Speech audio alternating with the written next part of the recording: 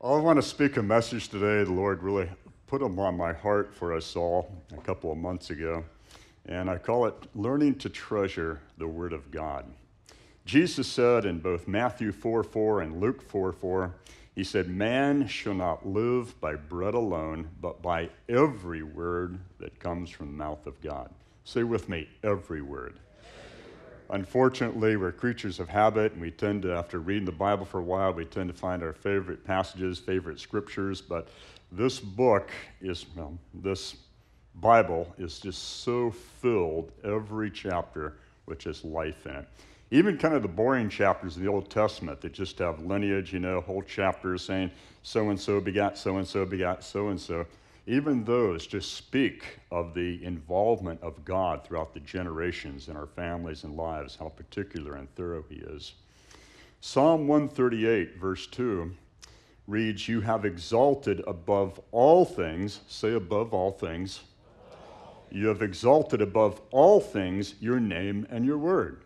Quite often when you say to someone, Christian or non-Christian even, this thing's getting hung up here, but when you say, well, what is God? What are the priorities of God? What are the values of God? And everybody always says God is love. And we think about the motivation of God, the acts of God, and of course that is love.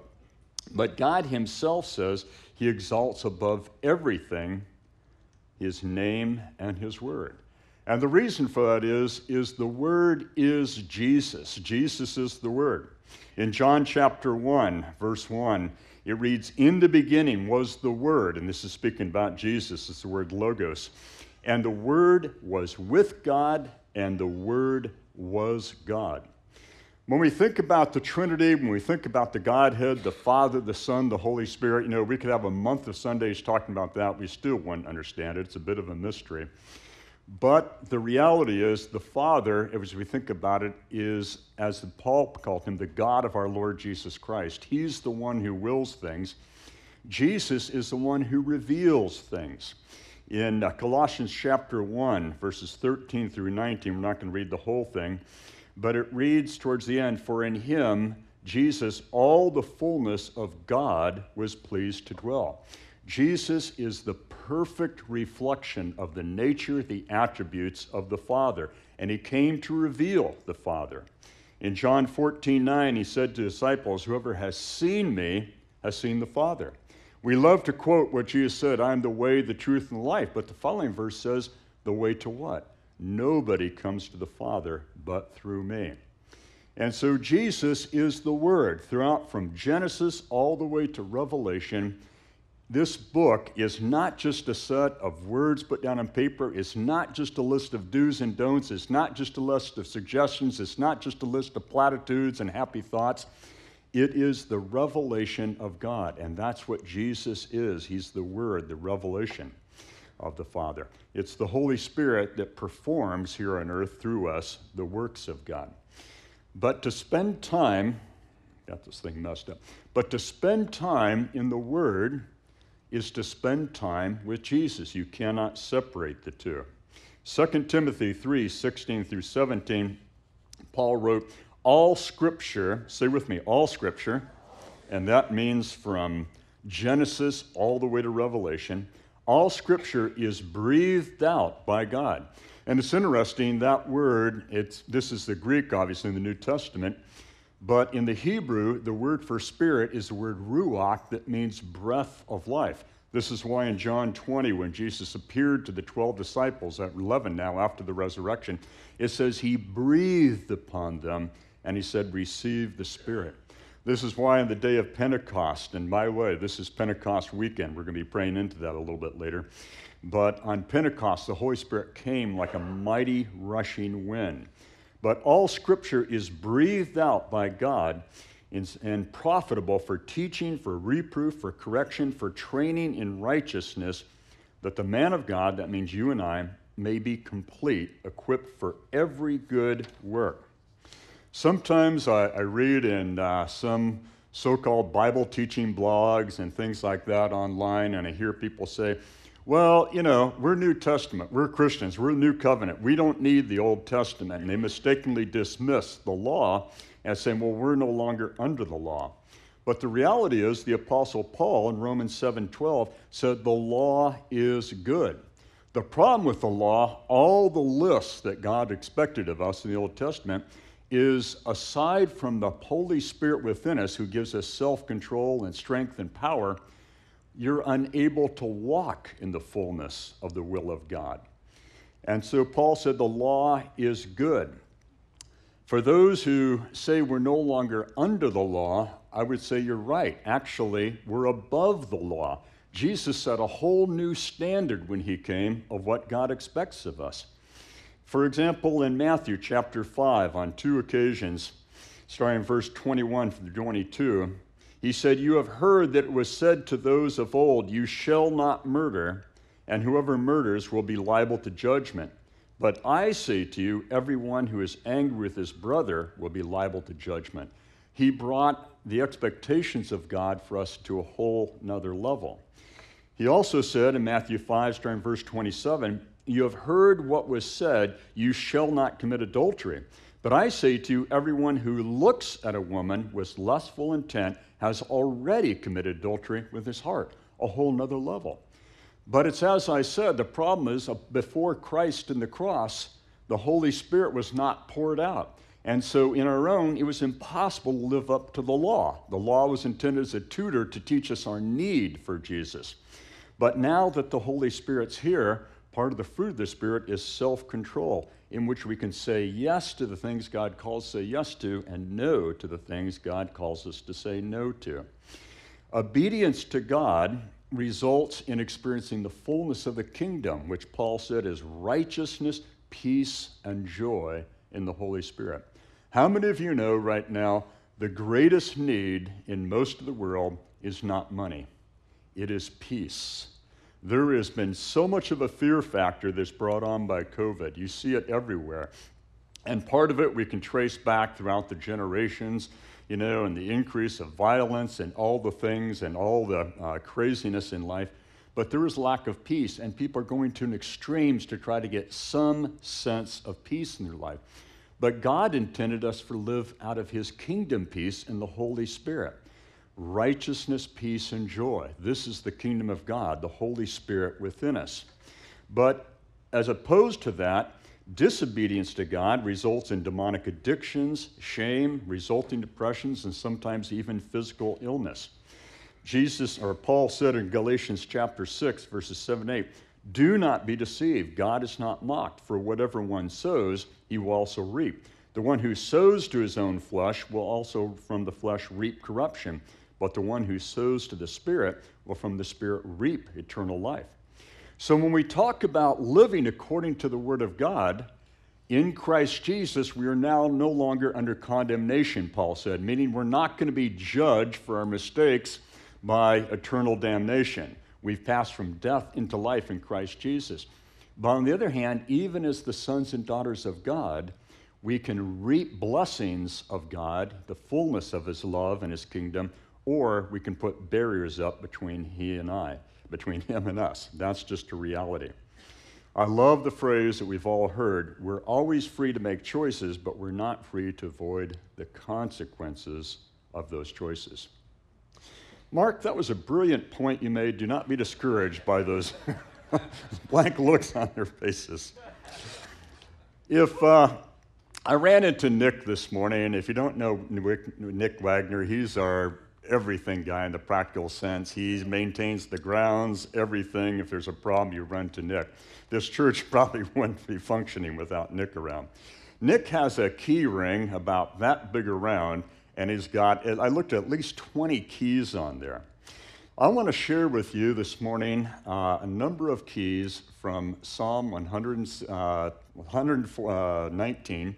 And you can be glad we're only going to look at the first 16 verses, because as some of you know, there's 176 verses. Some of you should say, "Thank you, Mark." But we're only going to look at the first 16 verses. And a key, as we all know, but I want you to think about this, is something that unlocks a door. But once that door is unlocked, you still have to choose to walk through it. And these are all essential keys about God's Word. So if you've got a Bible and you want, it'll be in the overhead, but you can turn to Psalm 116. The first key is found in verses 1 through 3. Blessed are those whose way is blameless, who walk in the law of the Lord. Blessed are those who keep his testimonies, who seek him with their whole heart, who also do no wrong, but walk in his ways. When we walk according to the ways of the Word of God, we can have a blessed life. That does not mean we never have problems, but we can know God's provision, his wisdom, his insight by his Word and his Spirit, even in a time of distress, even in a time when everything is falling apart. I love the promise in Psalm 37 that the righteous will prosper even during a time of famine. And we've seen a lot of that happening with people whose jobs and income have been threatened during COVID and everything else. But when we walk in the ways of God, we experience blessings. What is blessings? Well, Jesus said, I came that you might have life and have it abundantly. And the best translation of the Greek word abundant into English would be superabundance. He wants you to be full of his goodness. The thief comes only to steal, kill, and destroy, but I came, John 10:10, that you might have life and have it abundantly. The second key is found in verse 4, which reads, you have commanded your precepts to be kept diligently. When we have a growing knowledge of the Word of God, it inspires diligent obedience, not compartmentalization, being one person in this situation, another person in a different situation. In Deuteronomy chapter 30, verses 19 through 20, Moses said to the people, I call heaven and earth to witness against you today, and I have set before you life and death, blessing and curse. Therefore, choose life, that you and your offspring may live, loving the Lord your God and obeying his voice and holding fast to his word. And even as a Christian, you may have for sure the promise of eternal life in Christ Jesus. But the quality of life that God has in store for you, that he intends for you, that his will is for you here on earth, that can be seriously deterred by a lack of obedience on our part. Now, let me stop right there, because whenever we begin to talk about personal holiness and obedience to God, the question always rises, well, is he talking or she talking about sinless perfection? No. Only Jesus lived a perfect life and will live a perfect life. But when we read about what Peter and the Apostle Paul talked about ongoing sin, they very clearly, in the original language, talked about those who practice these things. The word practice, like playing a piano, you practice it, you do it over and over and over again for the sake of getting good at it. So we're not talking about making an occasional mistake, or losing your temper and saying, oh gosh, God's going to be angry at me forever. No. That John said that God is faithful and he's quick to forgive when we repent. We need to always remember repentance is actually a gift God has given us so we can come and get a fresh start in certain areas of our life. But Moses, the Word of God, inspired by the Holy Spirit, said, choose life that you may know the fullness of what God has for you. Verses 5 through 6 read, oh, that my ways may be steadfast in keeping your statutes. Then I will not be put to shame, having my eyes fixed on all your commandments. When we walk and live according to the Word of God, it brings us freedom from shame. What is shame? Many people confuse shame and guilt. Guilt is realizing you've done something wrong. But shame is different. Guilt has to do with what you've done, but shame has to do with your self-identity about who you are. The last 10 or 15 years, everybody's been talking about identity theft, on the internet, or through someone getting hold of your credit card numbers, your Social Security, all of that. But do you know that from the beginning of time, Satan has been practicing identity theft? He came to rob, kill, and destroy. And I do have whole sermons actually on the power of shame and getting free of it. But I define shame as deep-rooted, illogical, ill feelings about yourself when it talks about Christians. Because so many Christians, because there's a bondage to an unhealthy area in their life, it could be anger, bitterness, jealousy, it could be sins of the heart, sins of the hand. accompanying shame comes in. We realize we're guilty, but going hand in hand with that is shame, and it begins to rule over your self-image. And all of a sudden you find yourself, you're not expecting God to answer your prayers. You're not expecting people to love you for who you are in the body of Christ. You're not expecting life to work out according to the goodness of God, because your self-identity has been marred, as opposed to seeing yourself as forgiven in the love and grace of Jesus, a son or daughter that's now seated at the banqueting table of our Heavenly Father. And I tell you, it's just, the devil is so intent on robbing each of us, even as Christians, of what God has for us. Verse 7, I will praise you with an upright heart, meaning walking in righteousness, when I learn your righteous rules. A phrase that's become increasingly popular with the woke cancel culture and all of that is trigger. And, oh, that person triggered me. Oh, they said this, it triggered me. Grow up, get a life, get some self-control. That's all I'm going to say about that. Come on. I read about some of these things online, or once in a while I get on social media and look at, oh, this person triggered me.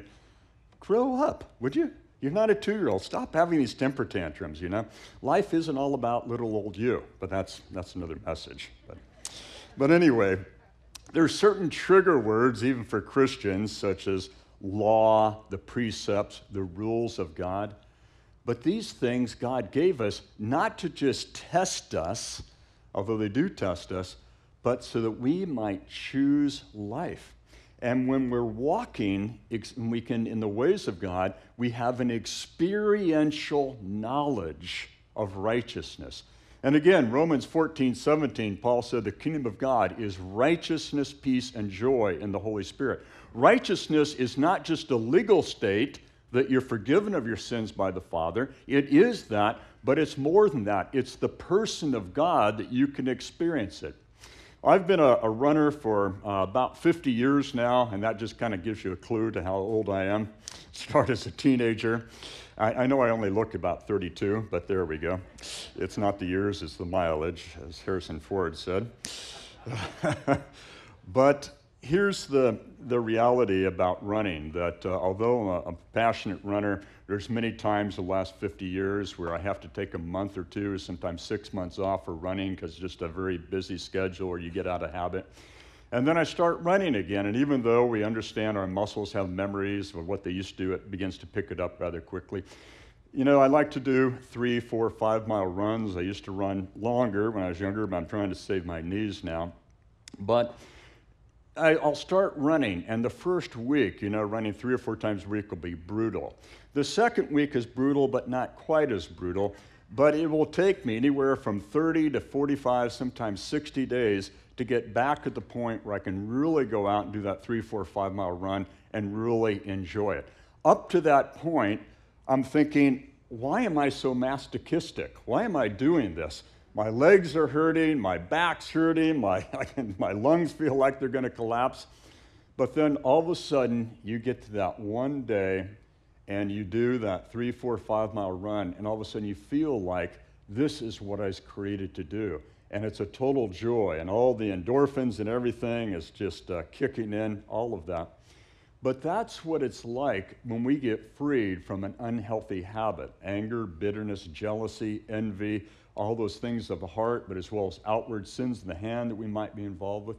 When we get free of that and we're walking filled with the Holy Spirit, experiencing His righteousness, you realize this is what you were created to do.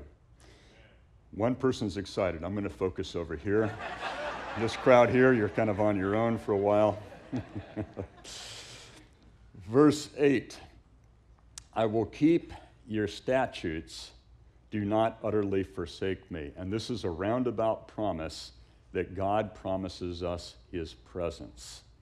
As we know and lean into the presence of God, the person of the Holy Spirit, we can do all things. Say with me, all things. We can do all things, Paul said, through Christ who strengthens us. Psalm 105, verse 4, David said, seek the Lord and His strength. Seek his presence continually. Seek his presence continually. Daily, when we wake up, at some time before we really get engaged with the day, we need to say, Lord, I need your love, I need your grace, I need your self-control, I need your wisdom. Please fill me fresh this day. And he is faithful. God gives his Spirit without measure. Verse 9, how can a young man keep his way pure? And it's not just young men that have problems, it's all of us deal with issues in our life. Doesn't matter whether you're 78, not that I'm 78, but or 18. How can a young man keep his way pure? By guarding it according to your word. When we begin to have a growing knowledge of the word of God, it's spiritually like money in the bank. All of a sudden, an opportunity, and you're thinking, oh, is this right or wrong, or a situation you're not sure about? But all of a sudden, because the word is alive, it'll pop up. The mind of Christ pops up and it gives you discernment. You realize, no, I can't step into this situation. No, I can't hang out right now with these people. It's not of God. It's not going to be good. And it's the Holy Spirit that gives us discernment. Proverbs 14:12, as well as 16:25 reads, there is a way that seems right to a man, but its end is the way of death. We are besieged right now with all these voices out there, bloggers, podcasts, television personalities, that are all prescribing what they think is right and wrong.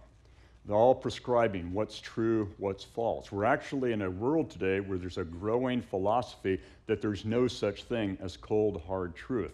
Well, I've got news for people. Jesus is the truth. He is the way, the truth, and the life. And he has absolutes of what brings life and what brings death. There's a way that seems right to man. And there are so many people saying, well, this makes me feel good when I do it. But you see, part of the Satan and demons' enticement is the first or one occasion with something, he'll give you a false sense of peace, a false sense of joy, but it just goes deeper and deeper and deeper into bondage, and you realize you're a prisoner of it. But it's never like the peace of God. It's never like the joy of the Holy Spirit. It's never like the righteousness of God. It's all a counterfeit. The Word of God is alive, and when we're familiar with His Word, the mind of Christ will pop up within us, and the Holy Spirit will bring just insight into different situations and different opportunities that can be right or wrong. The seventh key is the Word of God calls us into wholeheartedness. In verses 10 and 11, it reads, with my whole heart I seek you. Let me not wander from your commandments. I have stored up your word in my heart that I might not sin against you. Jesus said when he was asked, what is the greatest commandment? He answered in verse 12, verse 30, love the Lord your God with all of your heart. But he didn't stop there. Sometimes people think, well, what's it like to love God? And think, well, it's like what I experience on Sunday morning or Saturday night when they're doing my favorite love song, worship songs to God, and everybody's in a good mood and there's this vibe flowing. No, that's not love. Jesus said in John 14:15 that if you love me, you will obey me. Love to God is our walking with him and walking in his ways. And so again, the psalmist is saying, with my whole heart. And Jesus didn't say, just love the Lord your God with your heart, but with your mind. And that this book, I'm going to talk about this in a few moments. We've got a number of these here to give away. It just looks like a book, pages, all of that. But these words are alive. They're a spirit. They've been spoken by Jesus, God Almighty. And it's not just a card cover or a leather cover or, whatever you've got or electronic version like mine. It is life. And we're to be filled up in our minds and souls. And I want to encourage some of you, and I'm going to stop. I'm going to hedge what I say. I don't want anybody to accuse me of preaching. But you need to be careful of how much time you spend on social media. You need to be a little bit careful of how much time you spend taking in blogs of this and that, because in a lot of things, there's an element of truth in it. Like a Bible verse may be quoted, but it's not really the counsel of God. And so I'll stop with the preaching. I don't want anybody to accuse me of meddling with them. The eighth key is the Word of God. He promises that He Himself will teach you as you read your Word, His Word. I'm not saying we don't need Bible teachers and preachers. We do. They're a gift that God gives us to really understand the fullness, the nuances of the Word of God. But in Luke chapter 24, it has the account of the two disciples walking the road to Emmaus. And they know the tomb is empty now. It's just been a short while since Jesus was crucified. The tomb is empty, but nobody really knows. The disciples don't really know what's going on. Where is Jesus? What's happening? But as these two disciples are walking to the road to Emmaus, they're talking about everything, the crucifixion, the empty tomb, and all of a sudden Jesus joins them on the road. But it's an interesting account, and it has a lot of meaning that we don't have time for, but they don't recognize it's Jesus. And he says, "What are you talking about?" They begin to talk about everything that's occurred the last few days. And it says in verse 24, chapter 24, verse 27, Jesus said, it says, "Beginning with Moses and all the prophets, he, Jesus, interpreted to them all the scriptures, the things concerning himself." Jesus said, "But the Helper, the Holy Spirit, who the Father will send in my name, he will teach you all things." And one of the things I want to encourage you, I'm going to talk about in a few moments, is when we read the Word of God, not just to take in information, but to spend time with God, the Holy Spirit will give you insights, particularly areas applying to your life that he wants to speak into. One of a great theologian, songwriter, hymnist, and poet of the 18th century that came out of Scotland, his name is William Cowper. He had a phrase I love, and he said, "God is his own interpreter, and he will make it plain." And when you spend time with God in his word, God will speak to you. He will give you insights that you really need to hear. The ninth key, and you can get excited, we've only got two more after this. The ninth key is when we really adhere to the Word of God and know the ways of God, it establishes healthy speech. And you think, well, why is that important? It's important because, as Proverbs 18:21 says, death and life are found in the power of the tongue. For example, Paul said in Philippians, "Do all things without grumbling." All of you know somebody, it could be in a work group you're involved with, could be, heaven forbid, but your home group, if you go to a home group, or in your extended family, somebody who's always grumbling and always complaining. You can be having a great day, but just being around that person for 5 minutes, you feel like you're a little bit lower than the gutter. But just the opposite is true when there's someone who is optimistic, especially filled with the Spirit, speaking praise, giving thanks, and excited about what's going on. It changes the atmosphere. Our words have life. We could speak volumes on this we don't have time for. But when it comes to the Word of God, we need to find times and places where you can read God's Word out loud. Like for me, I love my family, but there's times, especially early in the morning when I'm spending time alone with God, I'll go out in the front porch by myself or the back porch, and I'll read out loud some of my favorite Psalms. For me, particularly Psalm 136, Psalm 145, or some of the things of the Gospels. I'll read it out loud because it releases life. It brings a blessing to my house, my household, my family, the day, and whatnot. But it's interesting. A quote I want to read to you that I pulled off of a website called Science Daily. They did a study about the best ways to really memorize things. And the study tested 4 methods of learning written information, including reading silently, hearing someone else read, listening to a recording of oneself reading, and reading aloud in real time. The results from the test with 95 participants showed that reading out loud to yourself is the best way of retaining information. That there's something about Genesis chapter 1 when we see the earth was formless and void and God spoke, light and life and order, fruitfulness came forth. We're created in his image. And I don't want to carry this to extreme that if you say the moon is made of green cheese, it can be made of green cheese. But when we speak out words of blessings to ourselves, our family, our situation, even if you're by yourself, it releases life. And when you speak out words, it helps what you're trying to remember get really seated in the brain cells. We don't have time to develop that, but just take it from me. If you don't believe me, it's true. Verse 14, in the way of your testimonies I delight as much as in all riches. The Word of God reveals what our true wealth is in life. Verses 13 through 16 read, blessed is the one who finds wisdom and the one who gets understanding. For the gain of her is better than gain from silver, and her profit better than gold. She is more precious than jewels, and nothing you desire can compare with her.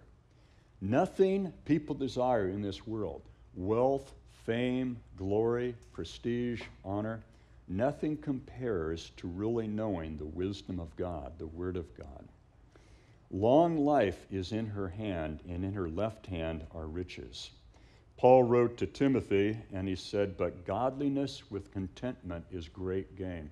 How many countless stories have you read, testimonies of pop stars, young athletes, movie stars, tech wizards, who all of a sudden at a young age have millions, if not billions of dollars, everything they could want, think they could want, this world tells they can need, but there's never any contentment. Contentment with godliness is great gain. You don't need $1 million in the bank. You don't have to be striving to do everything you can to make money or honor, prestige, to really experience the goodness of God in life. And the Word of God leads us into that. And then finally, verses 15 and 16, I will meditate on your precepts and fix my eyes on your ways. I will delight in your statutes. I will not forget your word. This delight means to be engaged with, to adapt yourself to. And this final key I want to talk about, the Word of God, the ways of God, when we walk in them, it brings satisfaction to our souls. Reading God's Word is not simply memorizing truth, it is spending time with Jesus, the truth himself. So, how do we read the Bible? Although it's not in the overheads, I want to suggest to you that first of all, read it regularly. I'm not talking about get religious and, if things come up and you miss your morning or afternoon or night devotions, it's the end of the world, God starts loving you. No, he calls us to relationship, not religion. We understand that. But his word is life. Man shall not live by bread alone, but by every word. And it's life that you take in. It brings transformation that's going to last for eternity, which is much more important than the food we're actually eating. Secondly, read the Bible prayerfully. When you spend time in the Word, go before God, first of all, and say, God, speak to me, lead me and guide me. Speak into what you want to speak in my life. And when I do that, I say, Lord, would you lead me and guide me? I also say, would you comfort me in your Father's heart? Would you convict me about areas I need to change? And so we're cognizant of the fact that we're spending time with God. But secondly, read the Word of God meditatively. The word meditation, to a lot of people's minds, has been hijacked by Eastern religions, Hinduism, and in those religions, meditation means to completely empty yourself, to zone out, and the problem with that, the reality of it is you open yourself up to spirit guides, i.e. demons, all sorts of things. The Bible, and especially in the Old Testament Hebrew, speaks quite a bit about meditation, but meditation, biblically speaking, means to focus on God, to speak his word, to read his word, even sing his word. In Psalm 119, verse 148, the psalmist said, my eyes are awake before the watches of the night, that I may meditate on your promises. The Hebrew word for meditate is sayah, and it literally means to speak, to sing, and to commune. Now, I understand a lot of places where you may end up reading your Bible, you can't speak out loud. And again, I'm not saying get religious about it, but find those times where you can be by yourself, especially portions of scriptures, the Psalms, and when there's blessings of, like the apostolic blessings, read those out loud. It brings life to you. And read the Word of God slowly. I don't mean like, you have said. But take your time with it. It's not just a textbook that we're trying to memorize in truth, but we're spending time with the truth himself. Spend time with it, and it's not always a matter of the quantity of how much scripture you read, but it's the quality of the time you have. Let me close with this, with what Jesus said, these words of his. Everyone who hears these words of mine and does them will be like a wise man who built his house on a rock. And whenever you read about a rock in the Bible, primarily it's symbolic about Jesus, who he himself is the rock of our salvation. And he continued, the rain fell, the floods came, and the winds blew and beat on that house, but it did not fall because it had been founded on the rock. And everyone who hears these words of mine and does not heed them would be like a foolish man who built his house on the sand. The rain fell, the floods came, and the winds blew and beat against that house, and it fell, and great was the fall of it. We all experience storms of life. We experience storms of adversity, storms of relationship challenges, storms of financial challenges, storms of health issues, seasons where you just feel like maybe you're fighting for your sanity. There could be challenges of temptations, but we overcome these by two ways: by heeding God's word, growing in it, and leaning in to his Holy Spirit. And it's interesting when people say, well, we're just under grace. But God's definition of grace is his word in your life and his spirit in your life that give you the power and the ability to be an overcomer. Amen. Are you alive? 7 times Jesus spoke to the churches in Revelation, and he said, those who overcome. We're called to win a few battles. And it's not just the battle without, it's the battle within, with all the temptation and everything else.